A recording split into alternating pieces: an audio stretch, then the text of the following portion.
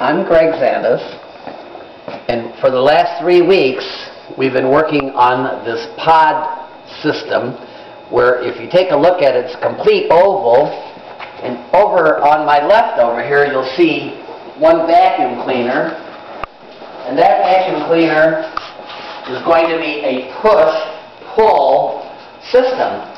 And barely visible inside the tunnel here you'll see 3 slots that are used for blowing air out, and over here you'll see 2 slots that are used for pulling air.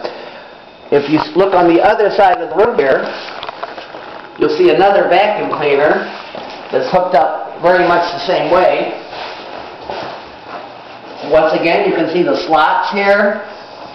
Down below is how they're tied in.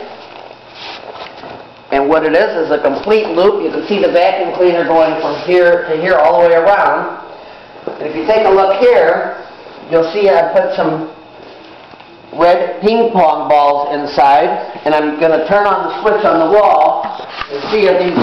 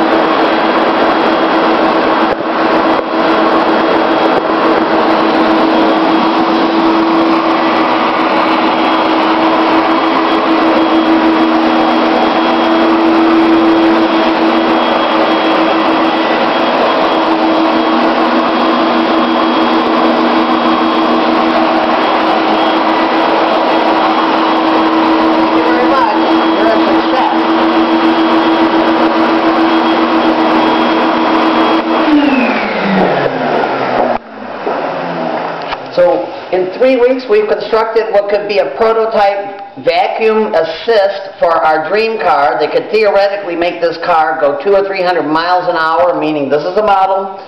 And we're planning, of course, to make this a little more airtight in the next couple of days and run some more experiments on it. Just like I say, this is a prototype. We're also going to be putting an RC car inside of the tunnel to make that go also. Thank you very much for watching.